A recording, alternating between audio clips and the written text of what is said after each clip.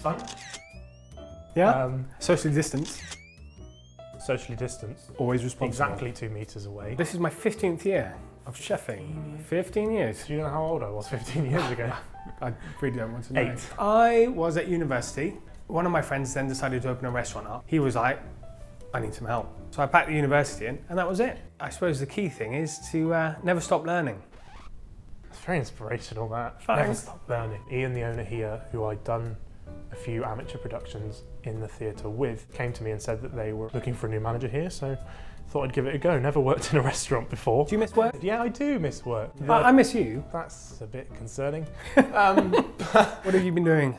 Cooking and drinking. Perhaps drinking comes higher on the list than cooking, but in your case, it always. Cooking's a necessity at the end of the day. I also did that thing that I think some blokes are a bit notorious for, of buying a nice big spice rack. And how many can you not pronounce? Fenugreek is a good one. That's a really good one, actually. You don't use it much? It's not even open. It's so versatile. You put it in anything. Mild curry flavour, delicious. I got quite a lot of tinned stuff. That goes in the bunker for when the end of the world happens. I'm not using them because you don't know what to do with them? Yeah. But I can't be the only person that is a little bit lost with what to do with these cupboards full of stuff. I can see you've got a great idea coming here. Do you know, I have got an idea, and if the lights weren't already on, I would have dinged it. We're obviously closed here, so we can't do anything here. No. But the barn are doing a lot next door. A lot of live streaming. I reckon we get people to suggest an ingredient. I like it. Yeah. Either something they've bought and they don't know what to do with. Or something they found in the back of their cupboard. I choose one of those. Can't be too expensive, so I think we set a budget. £10. £10. For a family meal. Family meal? Yeah. 4 people? Yeah.